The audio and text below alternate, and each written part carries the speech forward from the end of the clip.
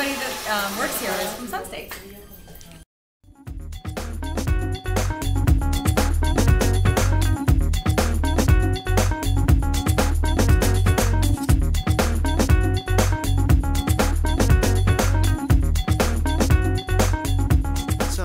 You're a Sunstate grad as well.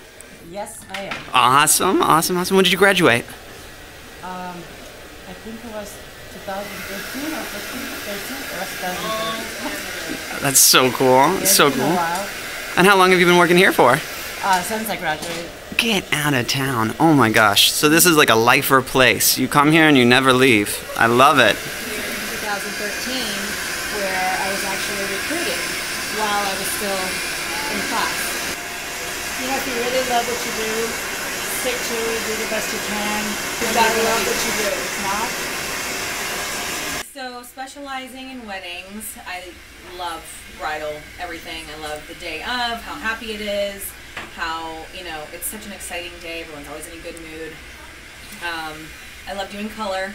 I'm a color specialist. I specialize in, you know, highlights and lowlights and all that. I'm very, very persnickety about my foil packets. I do not go like this. I fold them precisely. You can. I actually have a client out there if you would like to look at it. Go check it out. Occasionally we get a little Zilla, but usually no.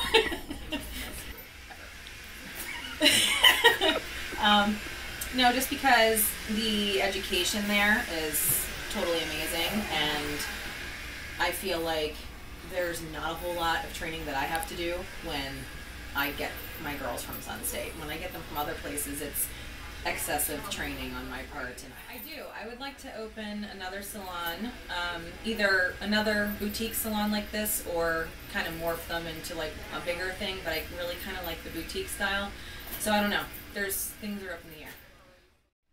The awards that we've won are pretty much like on a yearly basis with Wedding Wire and the Knot. So as long as we continue to get those every year, I'm a happy person.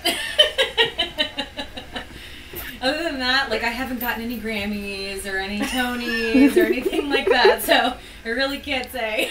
Do whatever Teresa says and keep your nose to the grindstone and call me.